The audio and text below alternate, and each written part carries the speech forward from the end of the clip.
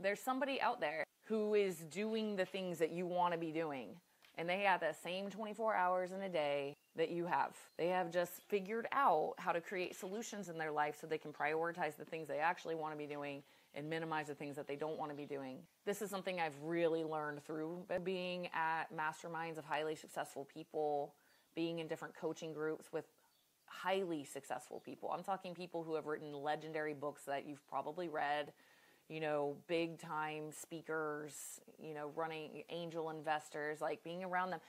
I definitely learned that their literal nightmare is being busy, being caught up in the weeds of busy.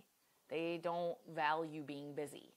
They look at being busy as a failure in their ability to create systems for success in their business and their lives so that they can free up their time and energy so they can go golfing. The value system, right, has really been fascinating for me to observe, and I'm grateful for those examples.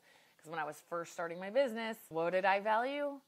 Hard work and grinding and being super busy all the time, right? And I mean, from a stress level on your body to your ability to have presence and meaningful relationships to financial success, I see this as a huge, huge detriment to all of that.